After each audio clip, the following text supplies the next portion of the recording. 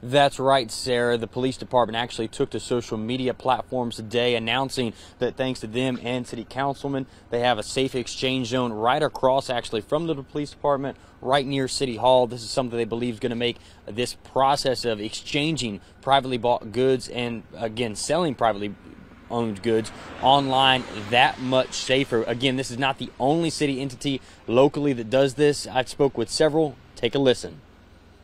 Birmingham, Bessemer, and Hoover are just a few of the other cities that have meetup spots available for use. Hoover actually has 3 places scattered all across the city. So these spots are all in public locations. They're well lit. They have video surveillance so that citizens that are using them can feel comfortable when they go to these locations. Lieutenant Lowe also providing some tips for those who plan on buying or selling property at the internet exchange locations.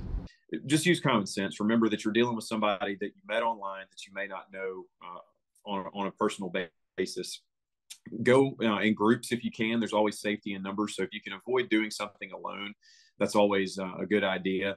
If you ever feel unsafe, you can call the police department and we'll be glad to come by and check on that situation. He also suggests scheduling the time during daylight hours and that you get information from the other party prior to showing up.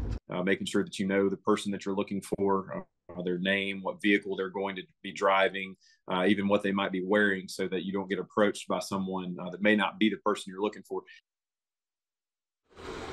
Now, I spoke with Adamsville Police about this. They say this location in particular, the one I'm at across from the police department, was chosen due to the security precautions. A lot of cameras on this area. And again, this is not the only place that has these. The ones in Hoover, similar situation. In Birmingham, a lot of eyes on those locations to make anyone going to them feel that much safer this holiday season. Reporting in Adamsville, Tristan Rupert, WBRC, Fox 6 News, on your side.